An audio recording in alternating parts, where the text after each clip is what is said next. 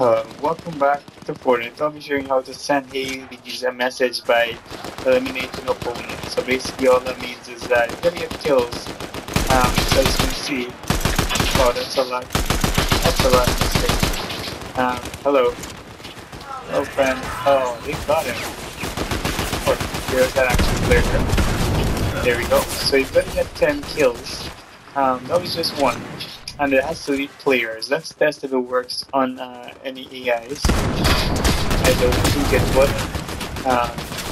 Oh, that actually works. Alright, so there we go. You can actually kill just regular AI opponents like that. And that works as well. So you just gotta get 10 to finish that quest. Hope you found it useful.